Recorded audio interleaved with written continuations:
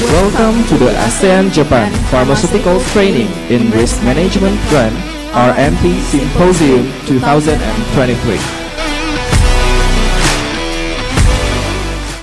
I talk too much, but I'd like to conclude my remarks by expressing Japan's commitment to continue to support ASEAN countries in the health sector.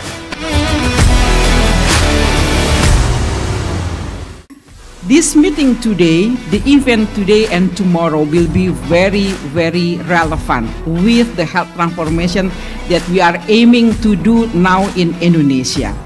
How we become more resilient, having more strength in pharmaceutical, medicine, as well as also medical appliance. So, this event, as the result of collaboration between Universitas Indonesia, Indonesian FDA, as well as also Japanese Pharmaceutical Medical Devices Agency, is showing to everybody that we have the same objective, the same goal.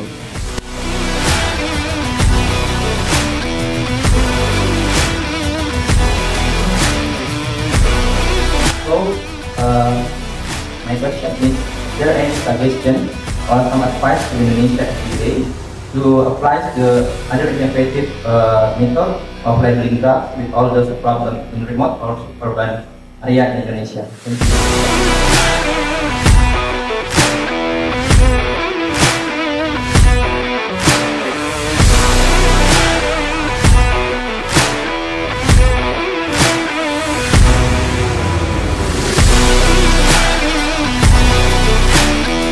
My name is Akiho Kubo, and I'm a member of the Office of Pharmaceuticals 2. After graduating from university, I've worked as a hospital pharmacist for 2 years, and now it has been about 4 years since I joined PMDA. Mainly I'm dealing with blood products and vaccines.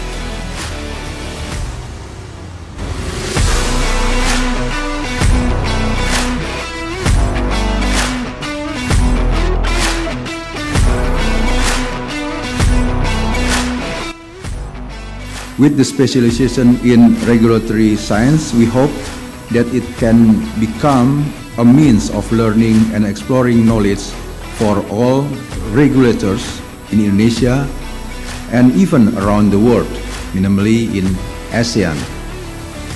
Finally, we thank you for your participation in this event. We hope that this event can provide an interesting experience and useful information for all of us. Thank you.